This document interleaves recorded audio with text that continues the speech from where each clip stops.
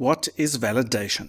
Validation is the process of checking data before it's accepted. This is often used in computer systems as it helps to avoid mistakes, errors, or even potential security risks, especially when data is being inputted. Whether you're filling out an online form, entering grades into a school database, or giving your banking details for an online purchase, validation ensures that the data is accurate, reliable, and useful. Without validation, we risk accepting data that's inaccurate or even harmful. Now, what are the different types of validation checks and how does each one work? First up is the format check.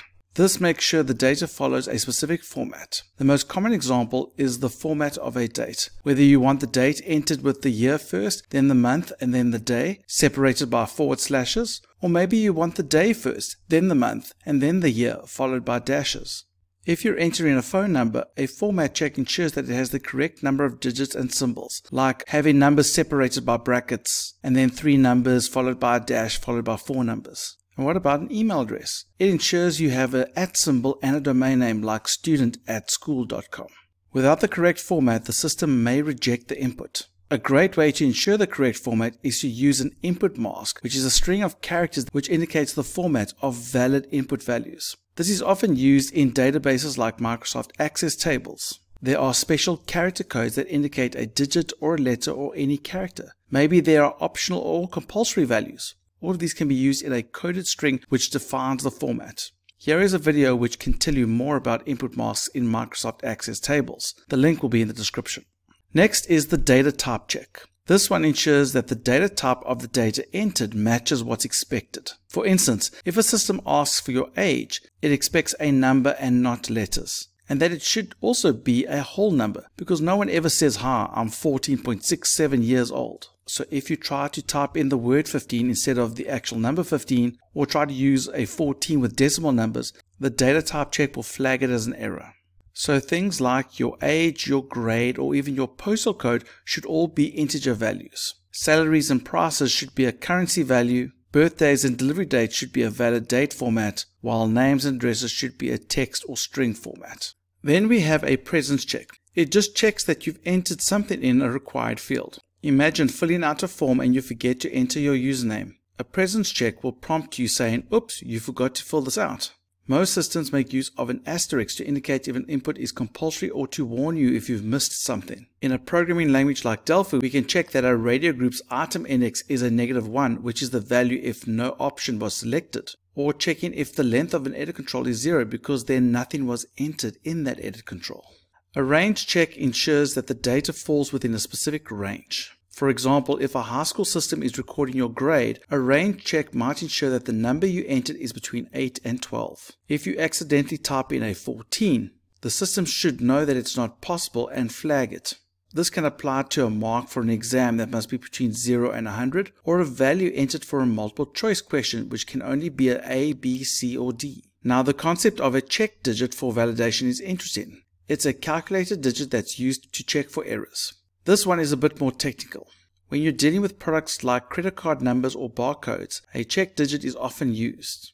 The digit in the inputted value, often the last number, has a specific mathematical formula and criteria that it must follow using the other values in the input in order for the whole input to be valid. If the check digit doesn't match the formula, the system knows that the number is either entered in incorrectly or someone just tried to guess a number.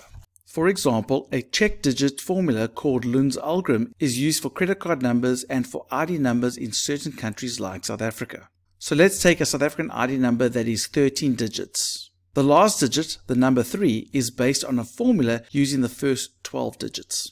To calculate this, add all the digits of the ID number in odd positions, excluding the check digit. This should give us a total of 17 in this case. Then take all the even digits and combine them next to each other as one number and multiply that number by 2, and that will give us this number.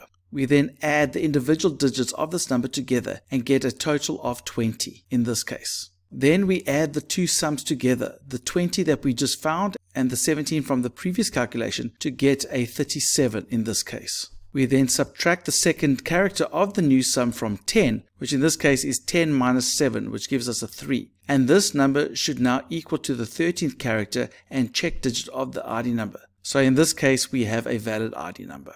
Now, some systems do what's called a consistency check. This ensures that related data fields make sense together. Imagine you're entering your birth date and your age into a system. If you enter a birth date that makes you 50 years old, but you say you're 18, the system will flag that inconsistency. It's all about making sure the data lines up logically. Some validation techniques include a length check, which checks if the data is the correct length, like a cell phone number should be 10 characters in length.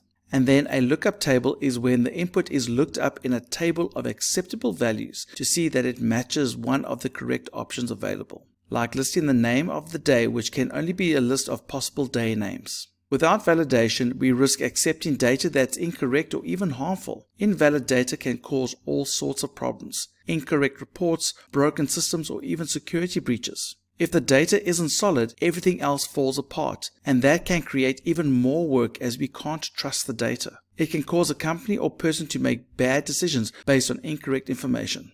Hackers could enter harmful data into the system, like commands that steal information or shut down the system. Even simple mistakes like entering the wrong amount in an invoice can lead to financial problems or confusion. So it's important for people and systems to always validate data. Like if you're shopping online and entering your credit card details, a format check ensures that the number looks like a valid card number, while the check digit confirms that it's a legitimate one. When a teacher enters in your marks, a range check ensures that you don't accidentally get a mark over 100. When you sign up for a new social media account, a presence check ensures that you don't miss out important details like your email or password. To sum up, validation keeps our data accurate, safe, and reliable. Remember, behind every reliable system is a good validation process, making sure everything runs smoothly. So if you're ever coding a program or setting up a spreadsheet or database, don't forget the important role of validation. For more computer terms, make sure that you click on that subscribe button at Mr. Long Computer Terms. Leave a like, leave a comment. We'd love to hear from you. Also follow our other channels at Mr. Long IT and Cat, as well as on TikTok at Mr. Long Education. And remember, don't do it the long way, do it the Mr. Long way.